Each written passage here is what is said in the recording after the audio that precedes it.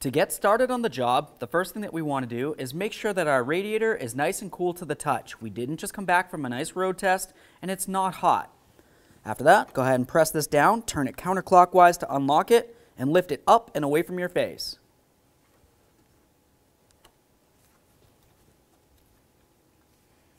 Give it a quick inspection, set it aside. Now that the radiator cap's off of there, let's make our way underneath the front of the vehicle. We're going to go ahead and remove this plastic shield. Looking at the plastic shield, you're going to find a whole bunch of plastic push clips. To remove these clips, all you have to do is use a trim tool or even just use some cutters and carefully grab onto the center without actually breaking the plastic, and then just pull that down. Once it's unlocked, it should slide right out. There's going to be several that come along inside this area, and you're also going to notice that you have two inside of each of the wheel wells along this area, and then another one right here.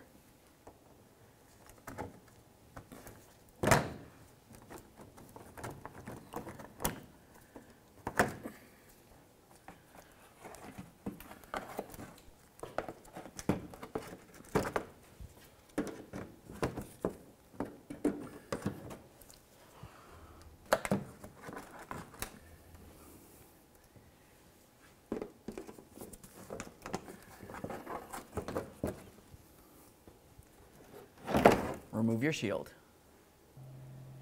Now that we have that out of the way, we have a nice clear view of the bottom of the radiator. Over on the driver's side, you're going to find the petcock, which is considered the drain for the radiator.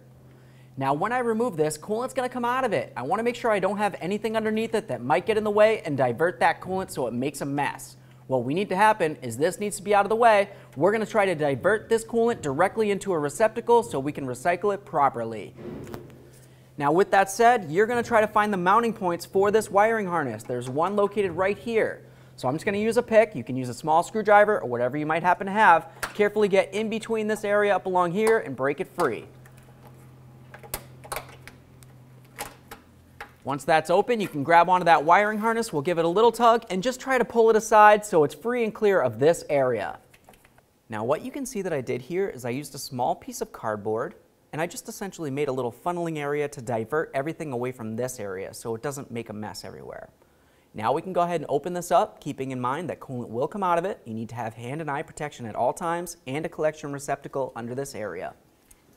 Let's go ahead and carefully grab onto this. We're going to turn it counterclockwise, and we should start seeing some coolant come out.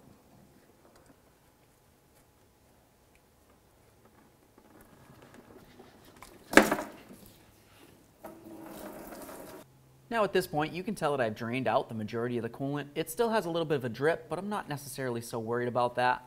Let's just go ahead and close this off and we'll snug it up. Let's get our wiring resituated. Lock it in so it's secure. Now that that's drained, let's make our way up here. You're going to find your starter, and then just above the starter along the back side, you can see where the knock sensor is. There's wiring that leads to it, so of course we need to disconnect it. To disconnect it, there's a little tab where my index finger is. Go ahead and carefully pull down on that a little bit just to start pulling it apart.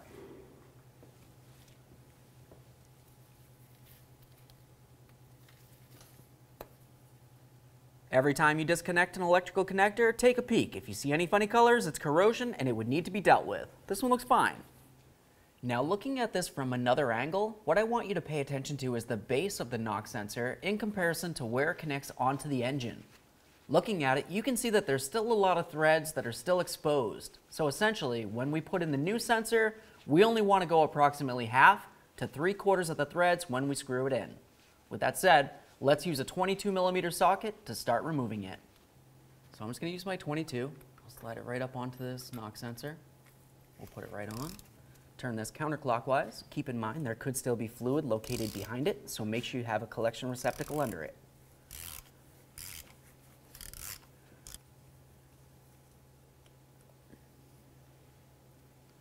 There it is, friends.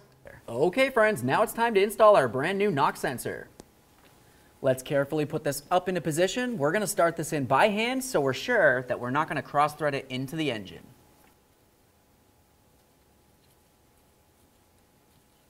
Okay, now I've got a few good threads in there. I'm going to go ahead and snug this up only approximately halfway to 3/4 of the threads.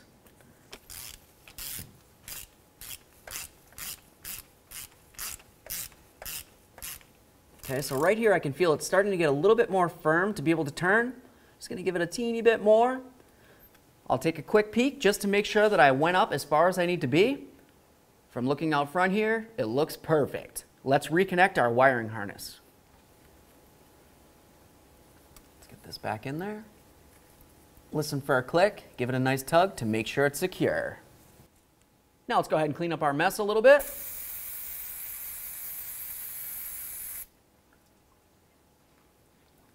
Let's make our way back underneath the driver's side of the vehicle. We'll just make sure that the petcock's closed and tight. Then we can start putting up our splash shield. For this, you want to make sure it goes up and over the ears that are underneath the bumper cover.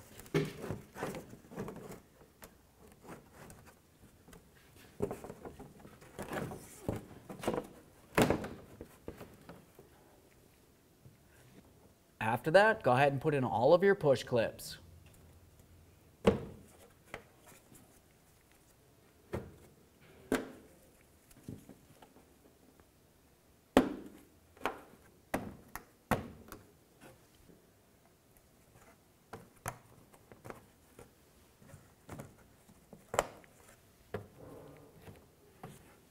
Okay, now it's time to fill our cooling system. Typically, it's a good idea to use some sort of a funnel if you don't have a specialty tool to be able to fill the cooling system. Now, when you fill this, you need to use the manufacturer specified fluid. You don't want to use green coolant. If you were to look at the overflow tank, you can see that it tells you to use a specific type, Dex Cool. It's kind of like a pink red. If you don't have access to that, you can also use a universal fluid. You just want to make sure that it's 50-50 mixed, so it's not complete concentrate. So all I'm going to do is just take some coolant. We'll pour it right in here. This is the universal coolant, so that's why it's this color. It's not green. It's actually yellow. We'll just go ahead and fill up the cooling system. Once it's full, we can go ahead and start it up and burp out any air in the system. Now the next thing that we want to do is go ahead and start up the vehicle. We're going to let it run for a while. What we need to happen is the cooling fans, they need to be able to turn on. Once those turn on, that's going to tell us that the thermostat's open, and we should have some hot heat blowing out the vents. At that point, there shouldn't be any more air inside the system, and we can go ahead and turn off the car, and then of course we can remove the coolant funnel. Once you're sure it's full and there's no air in the system, let's go ahead and reinstall the radiator cap and make sure it's nice and tight. Once the radiator's full, let's make our way over to the coolant overflow. You want to pay attention to the side along here. Essentially, you want to make sure it's up to the full cold line. That's that bottom line right there, and definitely not too much higher than the full hot line. Just get it anywhere in between.